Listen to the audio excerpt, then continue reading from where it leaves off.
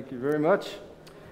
Well, if you're visiting with us today by virtue of the internet or here in person, we always start with the children's time. And JJ is always up to something, so I don't know what's going on today. Let's come down here and see if we can figure it out. JJ, how are you today? I'm good. How are you?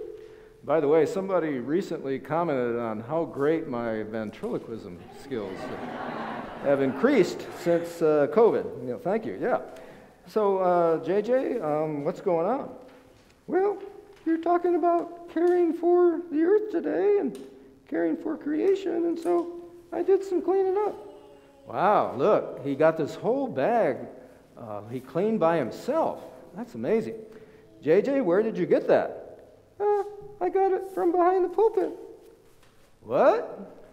Yeah, you're really messy back there. Oh, wow. I don't know if you've ever been behind the pulpit. It's kind of no one ever sees it back there, so it collects stuff like crazy. You wouldn't believe all the stuff that's back there. So thank you, JJ. I can't believe it was that dirty. Yeah, here, let's go up there and look at it. Okay. Well, here, we're going to go up here and check it out.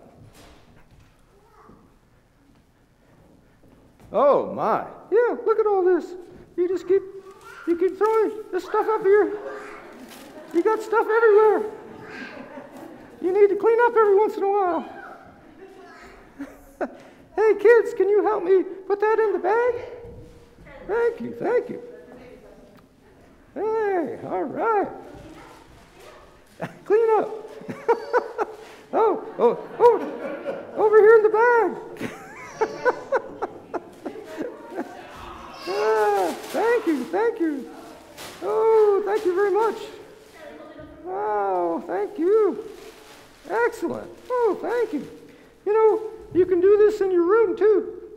If you want to try that, it's really a lot of fun. You just clean up your room. Anyway, all right. So, we're talking about cleaning up today, taking care of the earth, and so you can do this too. Look, I got this whole bag. Wow, look at that. Just from behind there. You got to do a better job of cleaning up. Oh, all right, I'll try. Gosh, thank you, JJ, for cleaning up after me. You can do that same thing everywhere, can't you? Yeah, when you're outside, you can pick up stuff. When you're around your yard, you can pick up stuff. When you're in your room, you can pick up stuff. And that helps to take care of creation or take care of the earth. So let's do that, okay? Yeah? Yay! Okay, let's pray. Thank you, God, for giving us the earth and for all the things we have, and so help us to take care of them, to clean up, and to take care of this earth that you've given us. In Jesus' name, amen. All right, thank you very much. JJ, you want to go downstairs today? Yeah. All right.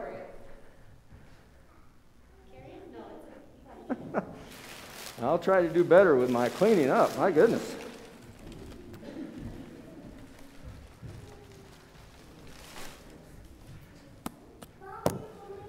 You wouldn't believe what all is back here. I've got a spider, a mechanical spider. I've got all kinds of stuff. So. Okay, well, welcome everyone to our worship service today. Pleased to have you with us, whether online or in person. No matter who you are, where you are on life's journey, you are welcome here. I'd like to thank Lloyd for being here last week as I was off to Colorado for a little R&R time and continuing ed. And my wife goes to an annual conference at the Broadmoor in Colorado Springs for psych. And so I tag along and suffer along with her for that week there. So bring greetings from Colorado, which kind of like Arizona, the cases are going up, like crazy in Colorado. The governor's on TV talking about it, and everybody has their mask off. So I don't know how we equate all of that, but cases continue to rise, and so we continue to have masks here. Looking forward to the day when that can go away, but it's still with us now. And actually, we're up to, I think, 17% here in our area positivity rate, so it's not going the right direction at the current time. Pleased to have Joyful Noise with us today, providing music. Thank you to Brian and everyone for being here, Sue for being our worship leader, and we look forward to hearing their music during the service. Okay, if you would sign the pew registers at this time, we appreciate that. It is stewardship season. Next week is our stewardship Sunday, Pledge Sunday. We stopped calling it a pledge and started calling it an estimate of giving, meaning that no one holds you accountable. Should you give less or should you give more? It's just an estimate of what you might be able to give for the next year, which helps us to create a budget, really, which is what it's all about. So we have these forms we're using. They're on the back there. You're welcome to fill one out and just put it in the envelope, put it in the offering plate. And you'll notice that it's from 2020. We had a lot of these left over, and we thought, what a good stewardship thing to do. We'll just not waste paper, and we'll have this. So just ignore the 2020 and 140 years, but the rest of it is very useful, and so we'll do that. And by the way, on the back of your bulletin insert is why we do stewardship. Thank you to Susan, who's here today, for helping us with that. And you'll notice that there's estimates of 2022 giving, and then estimates, it's misspelled. So I usually blame that on the computer, but this year I'm going to blame it on COVID for making that happen. So just ignore that and read the rest of it. We do have assisted listening devices available today, and thanks to Al for getting that going again. If people are not able to hear, we do have those in the back, so please take advantage of that if you wish. We do continue with our Zoom Bible study every Saturday, although we're transitioning to making that a faith forum starting November 26th. Faith forum gives us the opportunity to expand into what we cover, what we do. And so if you have options on what you might want to see covered, just let me know. We have book study opportunity and small group opportunities continuing, thanks to those who are providing those for us, and take advantage of those. Nominations for 2022 are continuing, and Melissa's doing some great work there, and we're getting a lot of those filled up. So please see her after the service if you would help us. And we have the welcoming reading announcement as well. Those were the announcements I wanted to share today. Let us stand and greet one another with the peace of Christ.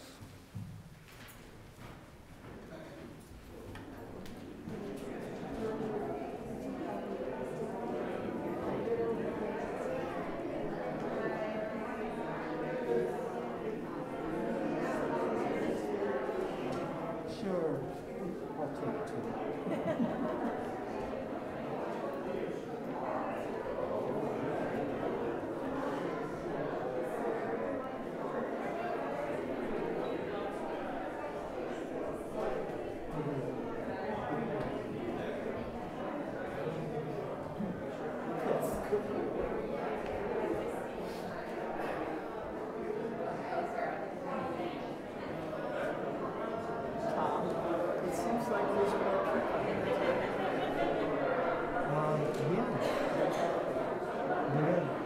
Quite a few kids this morning.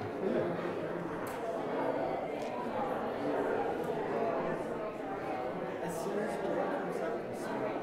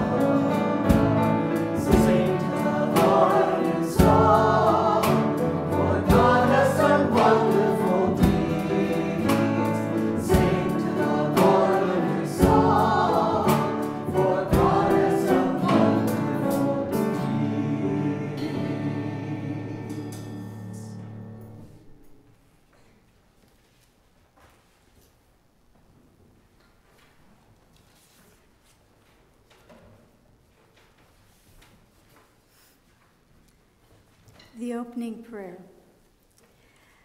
Majestic and holy God, in reverent awe, we pause to be still and to experience and know your presence with us now.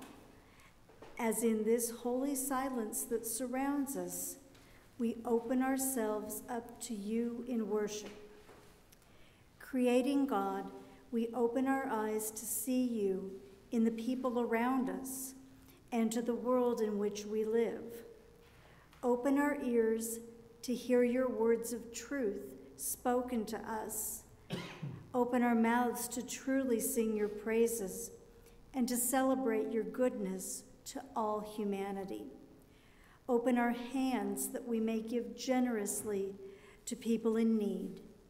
Guide our feet that we may walk in your ways. Open our minds to learn new concepts and new realities of our God. And open our hearts, our very souls, to the yearning love that you have for each one of us at this moment of awed worship and reverence. May we reach out to receive your gracious and generous mercy, and may we truly worship and serve you today. Amen. Please stand as you are able to sing hymn number 22. We will be singing the first and last verses.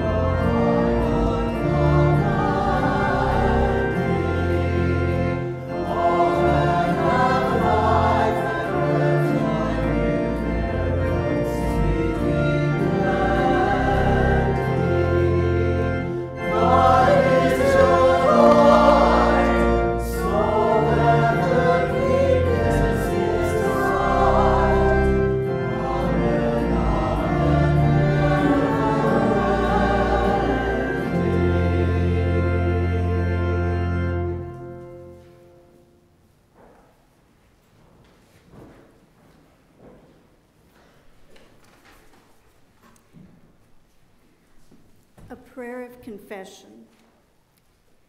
Grace-giving God, we come before you to worship, to praise, and to thank you for your generous and gracious acceptance of our worship, imperfect as it is. We confess that we are so obsessed with our own small issues and concerns that we are unable to offer you all that we are in worship of you. Jesus taught his followers to love and worship God with all your heart, all your soul, all your mind, and your neighbor as yourself. And we confess that we only offer to God parts of our heart and soul, and that we seldom offer very much of our mind to God. Forgive us for our lack of true commitment to the worship of God and the way we limit ourselves in our acts of worship. Forgive us for the way we are often critical of other people's offerings of worship of God because their thoughts and prayers do not suit our preferences, regardless of the genuine way they make their offerings to God. God of the poor and dispossessed, forgive us for our lack of commitment to the nurturing of our neighbors in their varying circumstances. Forgiving God, we join with the fellowship of forgiven people to sing a new song to the Lord, for he has done wonderful deeds.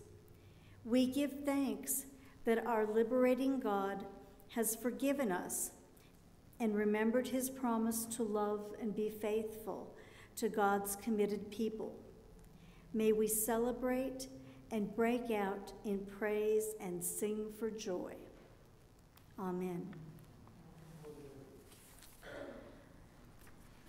A reading from Psalm 98. Oh, sing to the Lord a new song, for he has done marvelous things. His right hand and his holy arm have gotten him victory. The Lord has made known his victory. He has revealed his vindication in the sight of the nations. He has remembered his steadfast love and faithfulness to the house of Israel. All the ends of the earth have seen the victory of our God. Make a joyful noise to the Lord, all the earth. Break forth into joyous song and sing praises. Sing praises to the Lord with the lyre and the sound of melody. With trumpets and the sound of the horn, make a joyful noise before the King, the Lord. Let the sea roar and all that fills it, the world and those who live in it. Let the floods clap their hands. Let the hills sing together for joy at the presence of the Lord, for he is coming to judge the earth. He will judge the world with righteousness and the people with equity.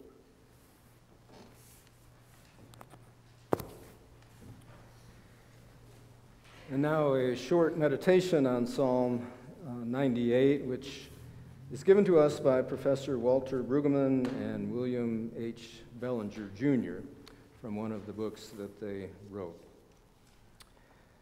Some communities exhibit considerable substance in their worship, but little joy or enthusiasm in the praise of God.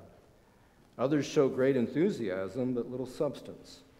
This psalm, Psalm 98, expresses powerful reasons for praising God: Israel's historic memory and God's coming to bring justice. The psalm weds the emotion and the intellect, both of which are vital to the praise of God. The psalm includes both the memory of God's mighty acts on behalf of the community and the reminder that these mighty acts have implications for all creation. Psalm 98 suggests that the journey inward and the journey outward are both essential to the full worship of the divine King. Jesus' teaching on this subject finds the great balance. You must love the Lord your God with all your heart, with all your soul, and all your mind. This is the first and greatest commandment. The second is equally important: love your neighbor as yourself. And now let us join together as we stand in the singing of For the Beauty of the Earth, number 28.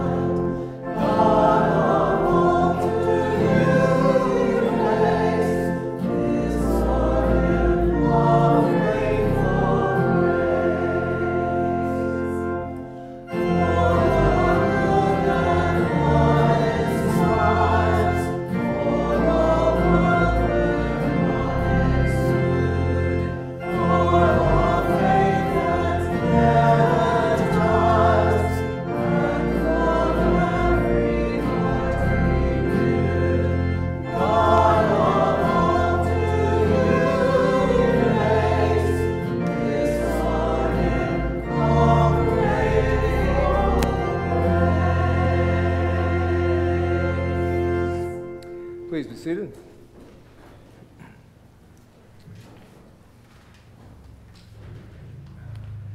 You know, the Christian calendar doesn't work quite like the nation's calendar. We are coming to the end of the Christian church year, and that will be next Sunday, which is Christ the King Sunday. It used to be called, or Reign of Christ Sunday in these days. And so it makes sense that our Christian year should end with a vision of the universal Christ. And then after that, we go to the birth of Jesus during the season of Advent and work our way through Christmas and onward in the Christian year. I mention all of that to say that on this Sunday every year, typically our gospel lesson is about the coming of the end of the world and predictions about when that might happen. And today's lesson was in Mark 13, and the disciples asked Jesus, what are going to be the signs of your coming? And he gives them the earthquakes and all of that sort of thing. And so I've preached on that quite a lot in 30 years. And so I looked at it and I thought, well, I think I'm going to go another direction today. I haven't heard much lately about the rapture. Anybody hear much about the rapture anymore? You know, it was a big thing 10 and 20 years ago. The Christians were all going to be gone, you know, in the rapture. And if you watch the movies, there was always somebody like me in a robe standing there saying, I don't know what happened to all the rest of those people, but we're still here. That was kind of a dig at us by the conservatives that we were still going to be here when they were gone. And so I was trained in that thoroughly. I understand it all. I don't believe any of it. But anyway, a lot of people did, and they thought the end was coming. Matter of fact, in the 80s, I thought my end was coming quickly, right? I was told the rapture was about to happen, and I thought, why am I going to college? I don't need to do this. I should quit. Thank goodness I didn't listen then, and people, I guess, are kind of not listening as much anymore because it doesn't seem like the end is coming. Although it could come any day, right? Our own personal end could come every day, any day. And so my favorite illustration that I always use that kind of just makes it sound like we just need to get on with life is this. A Congress was gathering in the 1700s in New England, and there was a vicious storm outside, and one of the people, one of the guys at that time got up and said, I move that we adjourn, that we might get home because the end is coming. And another person got up and said, Mr. Moderator, whether the end is coming now or not, I do not know. Whether it is or whether it isn't, I want to be found doing my duty. Let us continue.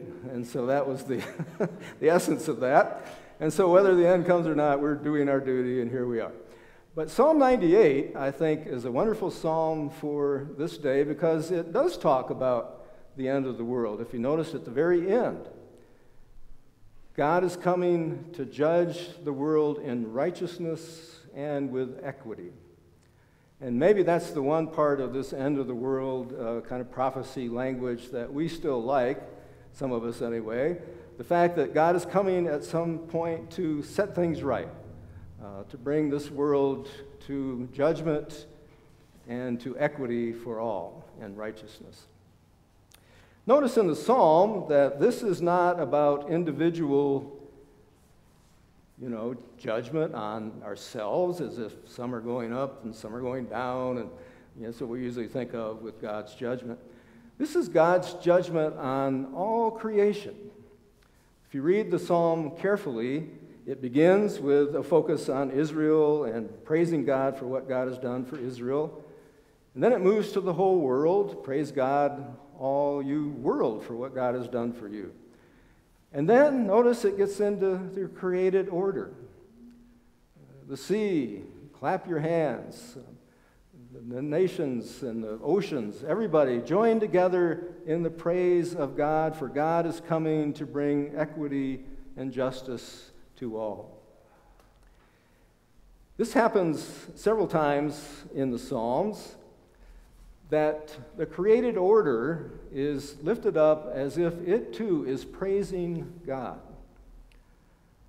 Matter of fact, when you leave today, I hope you have a whole new perspective on creation, that when you pass a tree, it is praising God because it's doing that which God created it to do. Now, some trees are moaning, right? Apostle Paul talks about how creation is groaning until its final redemption. And so when you pass by Lake Mead, it is groaning today, right? Groaning for what has happened to it. And so if you begin to personify all of these things, I think it gets us to a place where we care more about creation. As a matter of fact, we often think of creation as nature, right? Some have pointed out that we call it nature so that we can be the lords of it, and we can do whatever we want on it because it's for us. It's not for anybody else. Nature exists for me. And that's the way many people think about it. But if we move to this logic of the Psalms and other portions of the Bible that talk about God's care of all of creation, that all of creation praises God, then we begin to think that we are just part of the creation. We're not the managers of it. We don't have total control over it and can do whatever we want to it. It is a gift of God to all the creation. And so I'm part of that, but so is creation. So is the tree. So is the animal. So is the ground. So is everything that is on the earth is praising God. What a difference that would make. One theologian pointed out rightly, I think, that the abuse of the environment is the latest notion of idolatry. Maybe one of the most manifest notions of idolatry today is our abuse of the environment, because we don't think God owns it. We don't think God is part of it. We control it. We own it. We do what we want to it. And so the psalm suggests that all of creation is praising God. That's not the only place we see it. We were just in the book of Job weeks and weeks ago. Do you remember when Job, all he wanted the whole book was for God to come and tell him why he was suffering? And so God finally shows up in chapter 38. It's only 42 chapters in the book. And God gives him a several chapter lecture on creation and on God's created order. God seems to delight in it. He wants to show him this animal and this creation that he did. And it's almost as if to say to Job, you know, I created all of this. You're part of it, yes, but it's much more vast than you. And I celebrate all of it. And of course, the answer didn't really help Job very much, other than the fact that he realized his place and he had to say, I'm not the creator, you are. But even that shows God's care of creation, God's rejoicing in creation. And the psalm suggests that as well, that everything is praising God. We gather to praise God. The nature is praising God as well, or groaning, whatever the case might be. Praise is sort of a antiquated kind of thing these days. You don't hear the word praise very much, except to praise an individual, perhaps. But the praise of God is why we gather here every week. And it's a subversive act. What do I mean by that? It subverts the culture which would not have the same praise of God for God's creation and God's gifts to us and what God is doing for us. We gather every week to sing and to praise, and it's subversive. On your way here today, you had to pass a lot of houses, one out of every 20, one out of every 40. Got up and went somewhere to praise God today. And so it's a subversive act. And others looking at it would say, I don't need that. It's kind of pointless.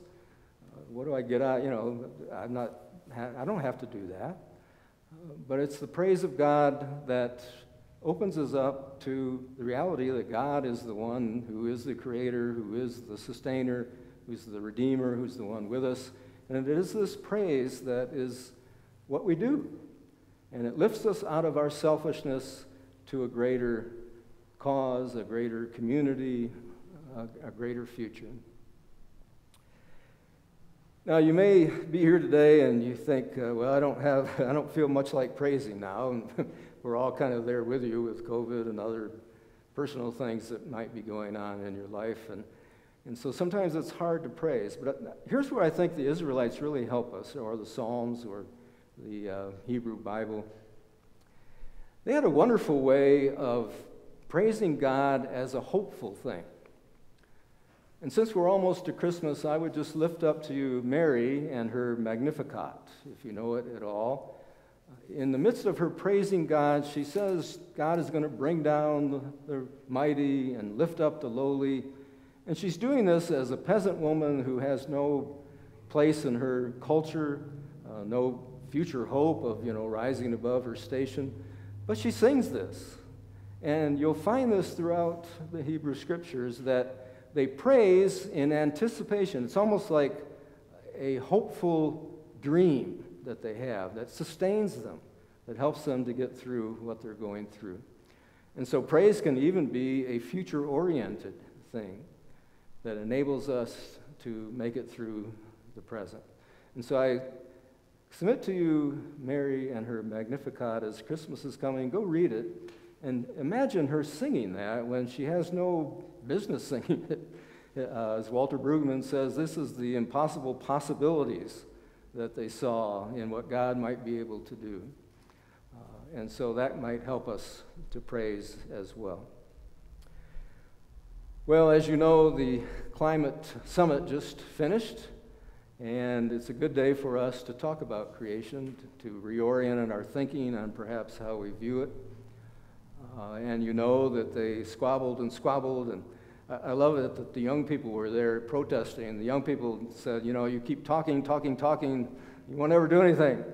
And sure enough, they talked a lot, and they did do some stuff, but there's still a lot of pushback for the fossil fuels and other things. And so as we sit here today, what is our task? How can we possibly be part of this massive creation, climate change kind of discussion? We can't go over to India, for instance, and try to get them to change how they view fossil fuels, and we can't deal with China.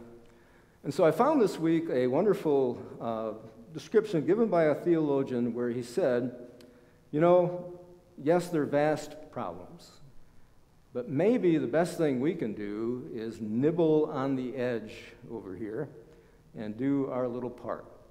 We can't take care of the big, huge problem, but we can nibble at it with our own individual decisions.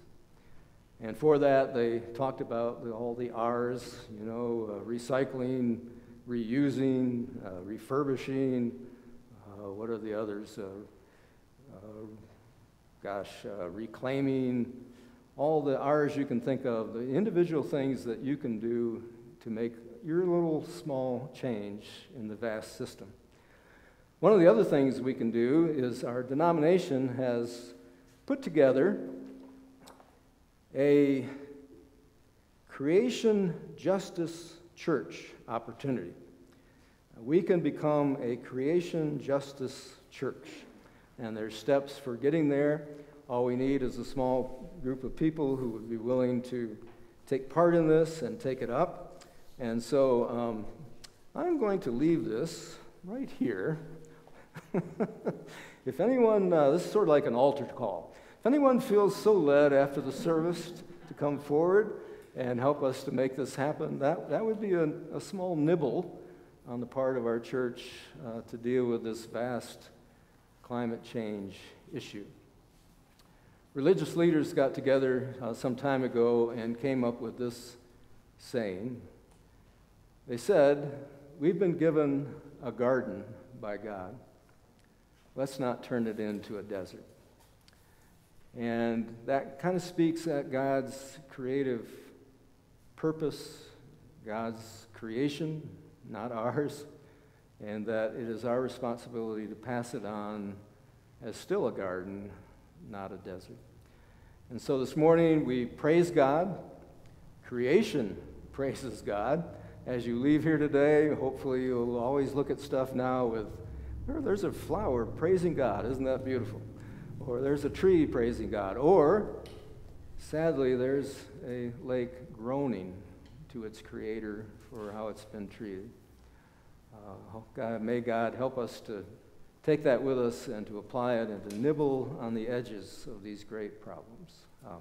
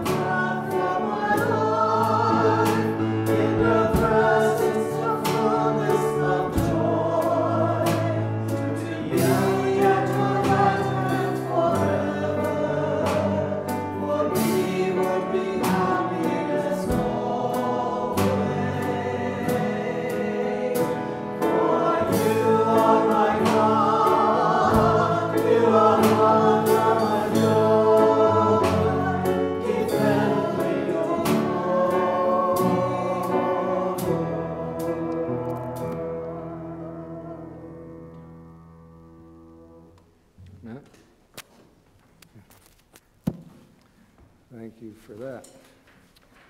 We come to our morning prayer time, and a chance for you to all share with God the requests that you bring on your hearts today. Perhaps today we should add those things that we are praising God about. We were talking in the Bible study about how difficult a time it is in this COVID time to not see just all the negativity and the negative stuff, but if we take a larger picture of last year, just wondering if we'd get a vaccine, and here we are, and how far we've come, and a lot to be praising God for in the scientific realm of what they were able to do. And so maybe a chance for us to share the praises that we bring today as well. Let us go before the Lord in prayer. Loving God, we do praise you today for who you are, for your creation of us, for your creation of this planet on which we live, for all the beauty that we see, all the things that you created that are so majestic and so unusual at the same time, and some of the plants and the species that we see before us each day. And so we do celebrate you as the Creator, and we share with creation a praise of you for your power and might and love. And help us today to praise you for those things that we bring with us today that are special, that are positive, that have been parts of our lives that we celebrate, even in this time in which we live. We're grateful for the blessings of life that we enjoy, and while we are grateful, we pray for those who are suffering, who, because of the way things are structured in our society and our world, so many are left behind, including in climate, where the rich nations are causing damage to the needy nations, and there's a lot of talk about how to fix that. And so it continues seemingly all the time that there are people that are left behind, that are not treated right. And so we pray for justice. We pray along with creation for your equity to come. We lift up to you the unspoken requests that we bring today, and you know each one. You know the things that we lament, the things that we are disturbed by, as well as the things that we praise you for. And so we lift it all up to you collectively and pray that you would give us insight and direction as we're able, and that we would perhaps find ways to nibble on the edges of all of these things in our own lives. We pray all of this in the name of our risen Lord, Jesus Christ, who taught us to pray, saying, Our Father, who art in heaven, hallowed be thy name. Thy kingdom come, thy will be done, on earth as it is in heaven. Give us this day our daily bread, and forgive us our trespasses as we forgive those who trespass against us. And lead us not into temptation, but deliver us from evil. For thine is the kingdom and the power and the glory forever. Amen. For our stewardship minute today, I've asked Diane to come and share with us, and we appreciate her willingness to do that today. All right. I wanted to share what stewardship meant to me because this church has helped me in so many ways. And one of them I wanted to share was just maybe about 3 years ago when I was a single mom, 4 kids, and then I was injured and I couldn't work. The church helped me out with some of my bills, and I just can't thank them enough for that. But in every day that I come here, I wouldn't be able to come if it wasn't for you guys' donations, because downstairs, the teachers downstairs, they're not free. It costs money for those teachers. And if they weren't here able to take my kids, I wouldn't be able to come to church. So I thank you all for your donations, that you donate to the church even a little bit so that I can even come to church. It means so much to me. And I hope that everyone is able to still give as they can, and that I can keep coming to church. Thank you all. Thank you, Diane. I still remember that first day when we met here years and years ago. Diane was looking for a church family, and I'm glad you found us and we found you. And so thank you for being part of this church family. And for the ministry to the children that you provide. We, those of us who have been here a while, remember the children that were with you years ago, and we grieve that we no longer see them, but you provide a great service that we grieve. You grieve a lot more than we do. So a wonderful ministry that you have, and so we appreciate it so much. We come to our offering now. Next week we'll hear from the foundation. The foundation has legacy gifts that they receive that help us continue into the future, and we'll also hear from our moderators, and so we'll look forward to that for next week. But today we receive our offerings. We're grateful for our online audience and what you provide, and our in-person audience. Needless to say, these are challenging times, and all of us are scaling back as much as we can in all churches. And I was just in Colorado last week and went to a United Church of Christ church, and on the back of the bulletin was that ominous message, "We are behind in our budget." So it is certainly all over the place, and we're doing what we can to cut back and survive. So thank you for helping us. And in this unusual time still, we have our offering plates back here, and we receive donations in person there, and online, of course, you can always click our button on the website or send in a donation to us at the church office. And now let us have our prayer of dedication.